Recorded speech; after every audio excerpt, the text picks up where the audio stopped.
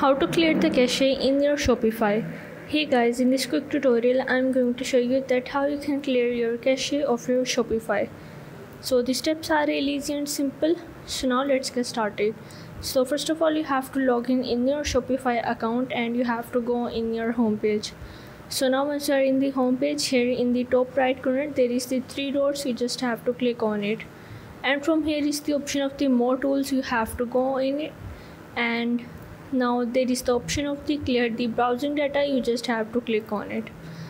Now once you are in, you have to simply click on the clear data, and after that you are able to clear your cache of your Shopify. Now there is the second method. What you have to do is open up your new tab, and you just have to go in your settings of your account, and from here you have to go on the settings and the security.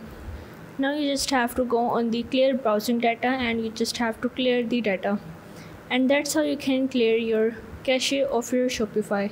So if this video helped you out, make sure to like and subscribe the channel, and see you in the next video.